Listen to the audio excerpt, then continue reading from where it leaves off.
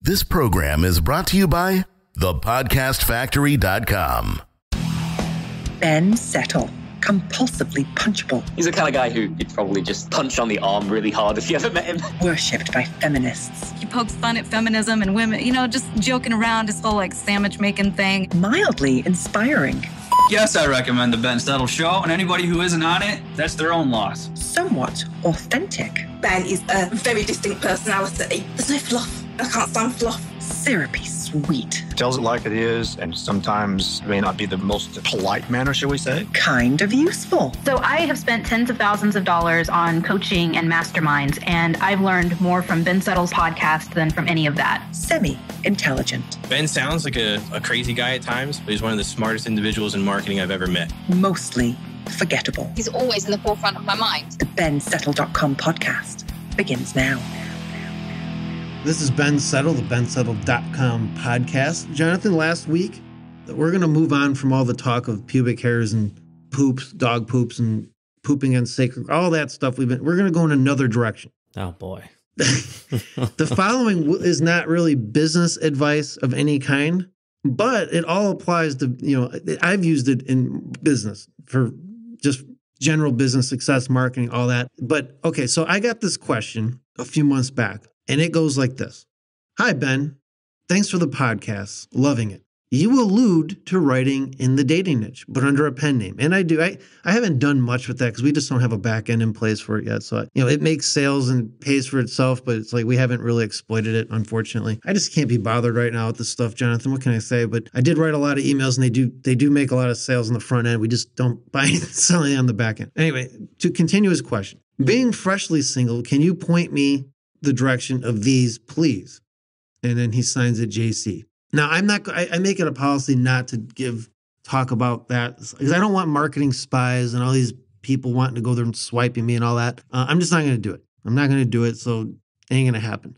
But what I will do, Jonathan, for the men out there who are freshly single or they've been single for a very long time and they're tired of it. They're tired of being walked on. They're tired of being treated like crap. They're tired of being ignored and passed up, when they're perfectly fine people and they have a lot to offer, but they're just ignored by the girls and all that. I am happy to go through some of the best resources on this that have helped me out a lot, over the years. Things that, when I was freshly divorced, for example, I didn't, I had spent many years being a mush cookie, So really? I had to I trust me, growing up, I was the mush cookie of all mush cookies, Jonathan. Believe me, I couldn't get a date with a pocket full of $100 bills. It wouldn't have mattered. I was the worst. I was repulsive in every needy, repulsive, all that stuff, all of it. And, it doesn't take long, though, to get out of that if you have the right direction. If you have a beacon to go toward, a beacon of light, which I will now be, Jonathan, for the people in the audience, the men in the audience who are in that situation. I will be their beacon of light and hope, okay? I will take their problems, their silly little problems with girls, and we will fix that during this show, or at least they'll have all the resources they need. They kind of have to do the work. I can't do the work for them, obviously. Nobody can do that. It's like asking someone to do all your work in your business for you. You got to do it. I will say this, and I mentioned this last week. Ben, can I say this? I have to say this. You have to come up. The back end product is push button pussy. I think that'll sell. Oh, man.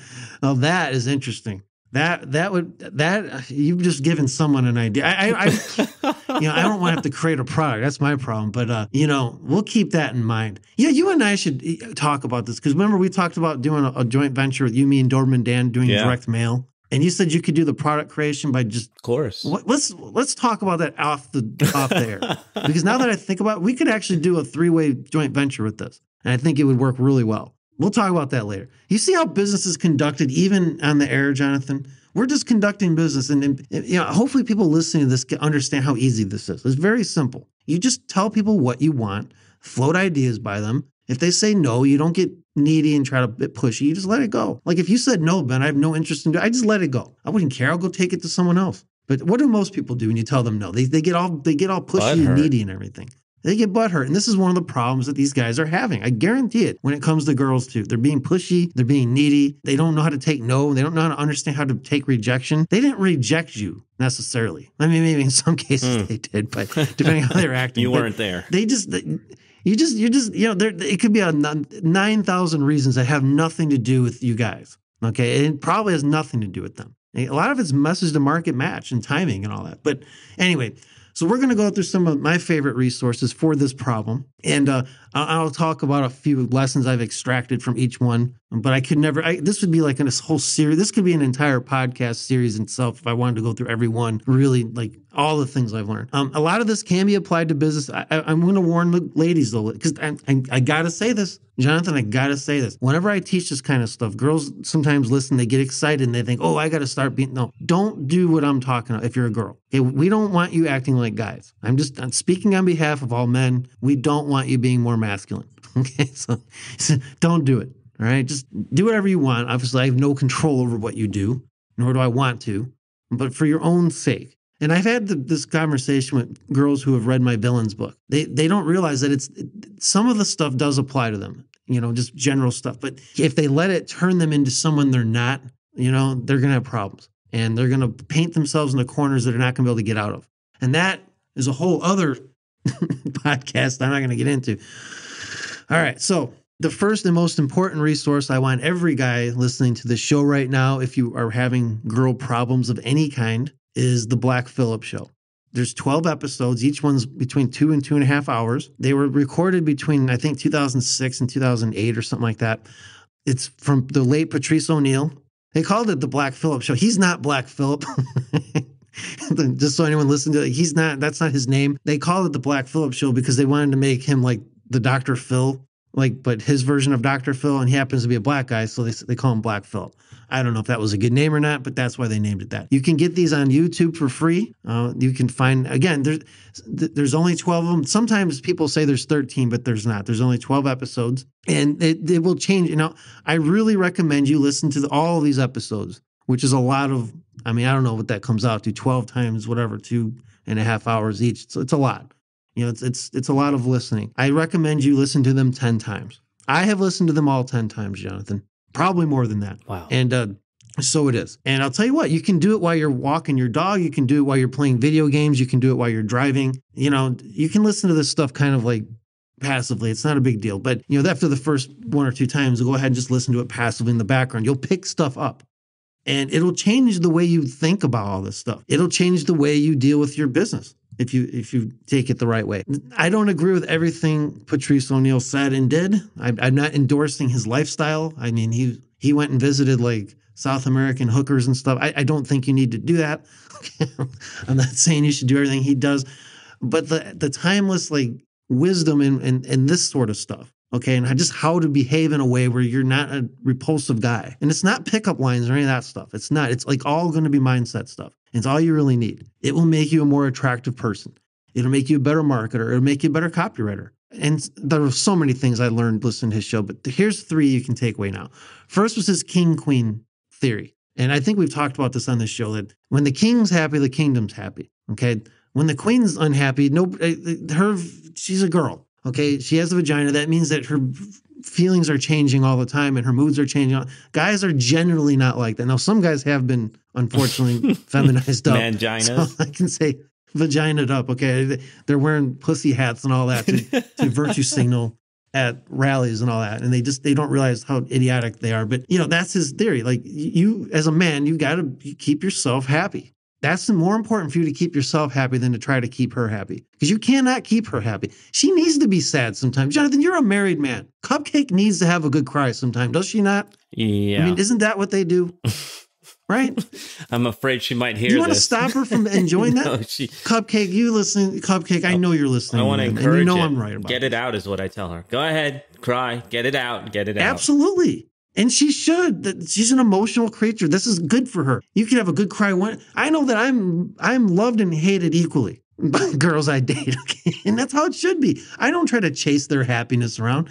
And neither should you. You just focus on being happy and just following your mission, basically, as we talked about. And, she let her storm and do whatever she'll be fine. She'd be better off than if you sit there and try to constantly chase her moods around. Good luck with that. He also taught this thing where he likes saying options for thinking differently, which is something I just think is brilliant. You give a girl an option for thinking differently. You don't have to agree with everything they say. In fact, a lot of times they're saying nonsense probably. You should speak up. I'll give you an example. I was once having drinks with this girl I was dating last year at this local bar. And we were noticing this one guy had two pretty girls next to him. And he was like sitting between them. And he just didn't know what to do. He was floundering. He didn't know how to handle himself. Like he was boring these girls. You could just tell. And I told the girl I was hanging with, I said, you know what he should do? He should just argue with them about, just find something to argue with them about. Just find something to disagree with and just argue your point. And she looked at me like I was crazy at first, but then she thought about it. She goes, yeah, he should.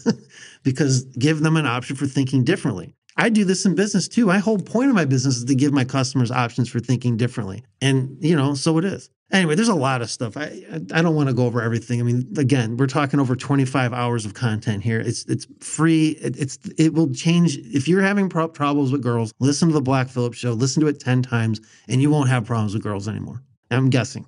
Unless you're just like really off the chart, omega male or something. I don't know. All right, the next one is a spinoff of the Black Phillip Show called the Beige Phillip Show.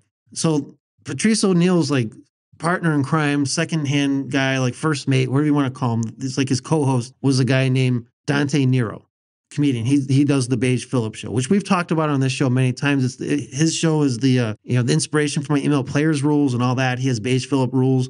And I believe it's a paid one now, or at least some of the episodes are paid. So I don't know if it's free anymore, but some of the earlier ones are really good. Especially he has one that's all about just Beige Phillip rules. And one of the biggest lessons I took away from that one is that, and this is just the nature of women, they fall in love with a man for who he is, spends the rest of her time trying to change him into something he's not, and then leaves him for someone who is what he was originally. It happens so many times, Jonathan. It's so predictable. It's like clockwork. And if you understand that as a guy, and I've written about this in email players too, if you understand that, you realize you don't change you do not let them change you. Okay. And they don't do it maliciously. They're not doing it maliciously at all. They don't even realize they're doing it half the time. And I've had this discussion with many, many girls. Okay. And they all admit, eventually they will come to admit it. Even if I have to spend hours arguing with them about it to get them to admit it. Or maybe they just admit it to shut me up, Jonathan. I don't know. That's the truth. And so it is. Don't let them change you. They fell for you for a reason. Doesn't mean you can't make yourself a better person. Don't get me wrong. You should always be trying to strive to be a better person and all that and better at what you do. But you don't change for them because, suddenly I want you to be sweeter. Oh, I wish you were sweeter to me. I wish you were nicer. No, she didn't fall for you because you were sweet. Okay, if that's the case. Or maybe that's how she felt. She didn't want the sweet version of you. Jonathan, Cupcake did not want sweet Jonathan, right? If you changed for her, if she started going on this kick saying you need to be sweeter and nicer, and you actually did it, she would probably get very frustrated with you. Would you agree with that, you knowing your wife? She always tells me how mean I am, and I tell her you're welcome. It's not against the law for her to be wrong. Let's face that. That's not a problem. But see, that's her way that's her way of almost trying to get you to change without even realizing it. Now, most guys, weaker guys, would say, oh man, I better be much nicer. And then you just repulse her. So, Beige Phil, that's one of many, many, many, many things. I don't want to go into everything there because they've done 200 episodes now. Wow. I don't listen to all of them, but the early ones are my favorite. Okay, the next one. By the way, all these, all the ones I'm talking about are very politically incorrect. They're all very politically incorrect. They are offensive to people who are easily offended. And this one is certainly part of that. And that would be heartisti.wordpress.com.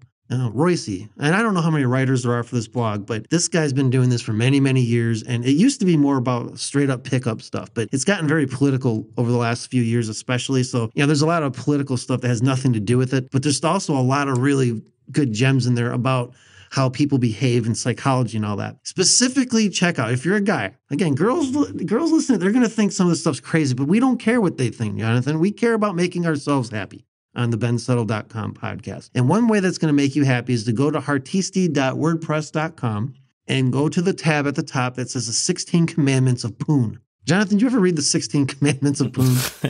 I'm looking it up right now.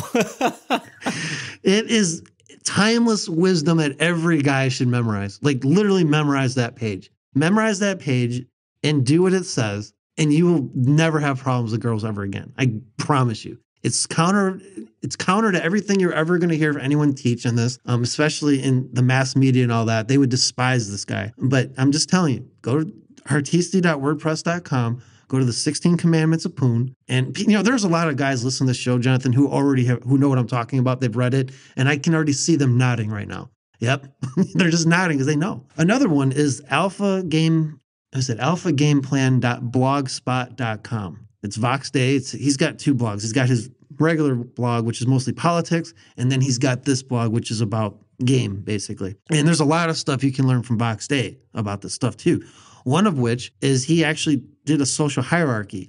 Most people just, I see a lot of problems, Jonathan, with this whole alpha beta thing. Like, it's too simplistic, and some people aren't even pack animals as it is. Like, you know what I mean? So, but, it does illustrate a point. Well, he took that and put it into more than just alpha and beta. He's like alpha, beta, gamma, delta, lambda, sigma, and omega. And if you go to alphagameplan.blogspot.com, or just look up Vox Day Alpha Game Plan or something like that on Google. And I believe he has a link to the social hierarchy. I suggest reading it and intellectually, honestly assessing where you fit in it. Not where you want to be, not where you think you are, but how people look at you.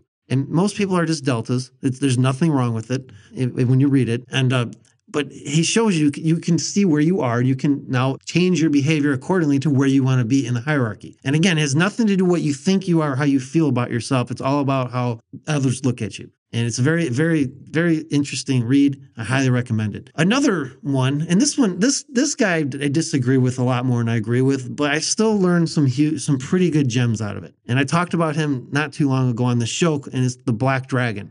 I don't know what his website is, but just Google Black Dragon, game or something like that. And there's one thing I did a whole teaching about this, Jonathan, on this show. He did this thing, I don't do drama, right? Girl gives you drama, you say, I don't do drama, and you just cut off all contact for 3 days, you know what I'm saying? And it works like a charm. But there's stuff like that. Again, most of the stuff he teaches, I don't agree with. I really don't. I think that, sometimes I think he's just trying to be different for the sake of being different, or he just really believes this stuff. I don't know. He's a very smart guy, though. Like, you can tell you're dealing with a very intelligent guy here. I just don't necessarily subscribe to some of the things he is telling people to do. But I still think it's a good read for people who are having trouble with girls. If nothing else, it'll help you stop being needier, just reading his stuff. Another one, his name is Shark. I think it's FJ Shark or something like that. He has a book called How to Be the Jerk Women Love. If you can find I believe if you just Google his name, I think you can get it for free just by opting into his site.